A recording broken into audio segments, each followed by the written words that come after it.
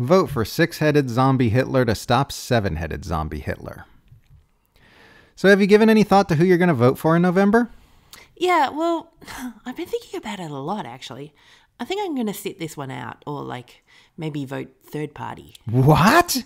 Don't you know democracy is on the line this election? Jill, this is the most important election of our lifetimes. Jack, they say that every election. But this time it's true, Jill. Seven-headed zombie Hitler wants to commit genocide and take over the world.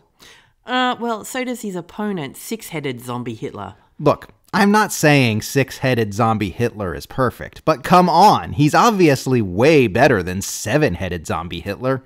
Sometimes you just have to vote for the lesser evil.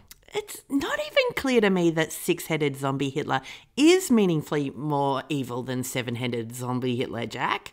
I mean, six-headed zombie Hitler is really, really evil.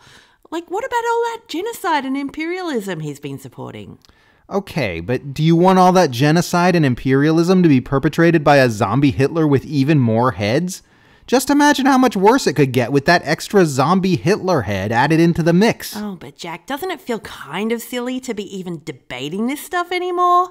At some point, don't we have to stop acting like the election results are the problem, when the real problem is clearly a system that's so corrupt and undemocratic that it now forces us to choose between being ruled by undead Nazi Hydra monsters with six heads or seven heads?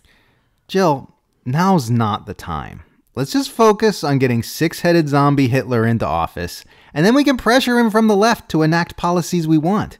We can have our little revolution after we've stopped seven-headed zombie Hitler. Oh, yeah, well, that's what you say now, but next election cycle, they'll roll out another zombie Hitler with even more heads, and you'll be saying the same thing. There's a zombie Hitler with even more than seven heads? Gosh, seven-headed zombie Hitler doesn't sound so bad anymore. Oh, see, this is exactly what I'm talking about. This keeps happening. We keep finding ourselves in situations where they have to keep voting for a lesser evil who's more and more evil each election cycle. When I was younger, they told us that we had to choose the least bad of two corrupt, warmongering oligarch puppets who want America to rule the world. And then at some point, they started telling us that we have to choose between two candidates who both literally support genocide. And now we're seeing presidential races where it's just a bunch of mad scientists creating zombie Hitler monsters with more and more heads. But Jill...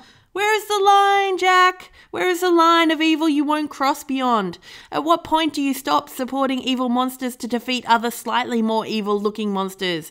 At what point do you say, nope, that's too much evil for me. It's the system itself that needs to be defeated. Well, I definitely never go higher than 12 heads. Ugh,